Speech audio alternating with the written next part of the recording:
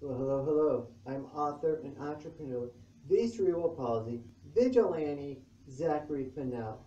And another phrase that also describes me is sponsored athlete, is I am sponsored, as you may already know, by Team IBB.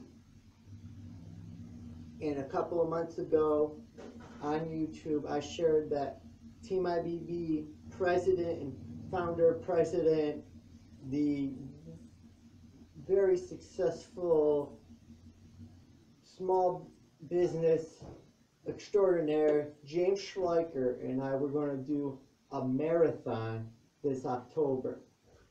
And it's been a couple of months, and I thought I actually just got back from a short 8.7 mile workout, and I know what you're thinking, 8.7 miles, that, short, what are you, that's crazy, that's, I, my I don't even do 3 miles in a week. It's like you just did 8.7. But, put that into perspective. That's not even a third of what a marathon is. A marathon is 26.2 miles. So, and yeah, so that puts into perspective that, really how much that 8.7 is. And I just got back from that. It's the middle of August. And it's funny because initially I was ahead of schedule with my plan, my preparation to get ready for the marathon. My goal was by the beginning of August, by the first week of August, I would be doing the equivalent of a marathon in a week. So whether that be like 2 10-mile walks and a 6.2 mile walk, or 3 9.9 mile walks, which would actually be more than a marathon. The point was, that was the goal, and I was actually got ahead of that goal, and I was doing, the half marathon distance by the end of July, but also the end of July I had a couple of setbacks that then actually set me back. It made me inactive last week in training. The week before, it roughed me up. Basically what happened, there's two parts to it. The first part was a fall I had towards the end of July. I just had lost concentration, and there's a little step down between the sidewalks blocks, and I fell and I cut my finger open, and I can be able to see from this distance, but I cut my finger open. Nothing too horrible, but I was able to get myself up just like I normally do, and as I started walking, getting ready to walk again, all of a sudden I just didn't feel good. Like I had this, and I found a spot where I could just lean against and relax. And as soon as my body relaxed, my vision started getting blurry, and it was very scary. I ended up having to sit down, and I was probably sitting on the side of the road for a busy street too, Mayfield Road, so anyone in my area familiar with that. I was sitting there probably 5 minutes.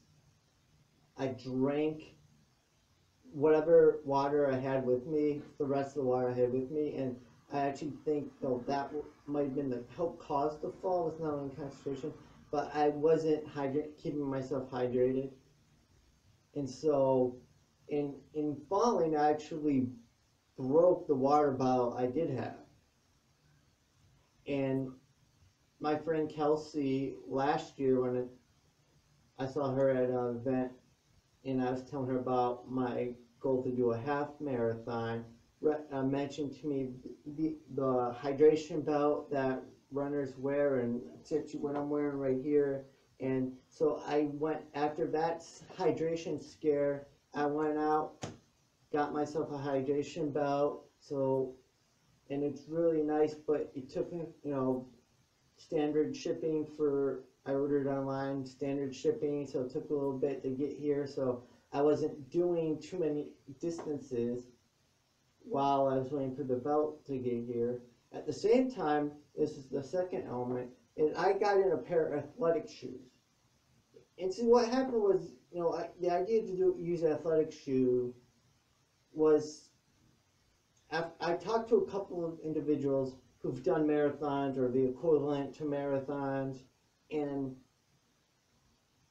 I kind of realized that what I use, my tennis shoes, really aren't the best gear for doing a marathon. And so I thought, let me get some athletic shoes. I got a pair of athletic shoes I could fit my inserts in, and it just did not go over well. I did a 3.1 mile of basically a 5K workout, and then fell, bruised up my knee,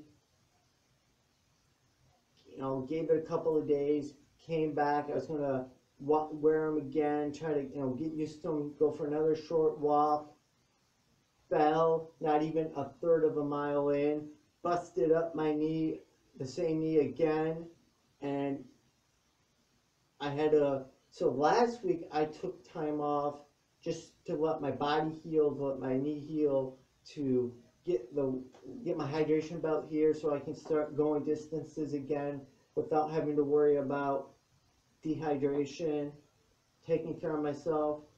And so those kind of things put me in setbacks. So today I did 8.7 miles. Earlier this week on Tuesday I did 9.3, and those are distances I want to get up some more. And obviously because a marathon's 26.2 miles, it's a challenge, and I'm excited I've taken upon this challenge. I'm glad James Schleicher has pushed me, Team IBB president, and my dear friend James pushed me to do this because it's a challenge. Right now, the big thing I'm debating about is whether or not I should use my cane when I do the marathon. And I have to decide soon because I have a month and a half left of training to get ready for this. And if I decide I want to use my cane, I need to start using it in my practice, which was another suggestion to me from the individuals I talked to who've done a marathon before. And I think that's really for you out there, anyone watching this, looking to following my journey to do this marathon, and whatever that takeaway for you is, or trying to find a takeaway for yourself, whatever you want to do. And I said this in the video where I shared that I was going to be doing this marathon. It seemed like such an unreasonable thing.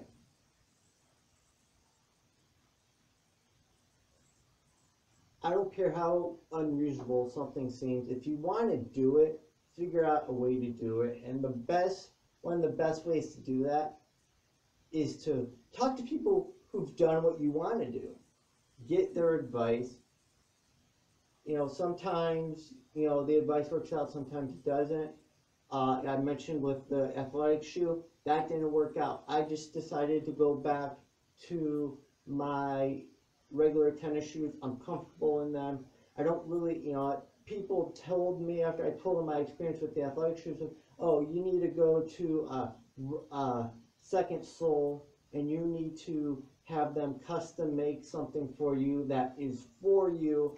And I stubbornly said no. I'm like, I think I'm good. I think I'm going to stick with my tennis shoes. And you know what? Maybe if I had more time to prepare for this marathon, I would go to second sole, and I would have those shoes made, and then I would have time to get adjusted to them. But I have a month and a half to get ready. I don't have that time to fool around. These shoes are comfortable. Another tidbit that I was given to me that has been helpful was to get dry fit socks. I'm wearing Adidas dry fit socks, and they are amazing. And not even just for, training. They're just, I think I'm gonna do a blog post about recommending them to just like in general. If you have mild CP and walk around all day or something, like they help really absorb the blows of your feet. They're a great thing. So, John Quinn and was the one who brought up those ideas, and I figured just with the socks, having the socks, taking care, having the better foot care routine that I have now, that should help keep any blisters down. And I can wear these tennis shoes that I feel comfortable in, that I feel balanced in, and that's the progress. So I guess what make a long story short, what you should get out of this is basically whatever you want to do. I don't care how unreasonable it sounds. Know that if you sit down and you prepare and you game plan, that it can be done. You can do it. And a big part of game planning, that preparation, the first thing you should do is find people who've done what you want to do, talk to them, and get their advice. With sometimes with the athletic shoe, I just, you gotta know yourself and know sometimes that the advice someone gives you isn't going to be best for you. But so know yourself, but get that advice from other people and use what will be appropriate for you. Thank you for watching. Hope you continue to follow me as I train for this marathon in the next month and a half, and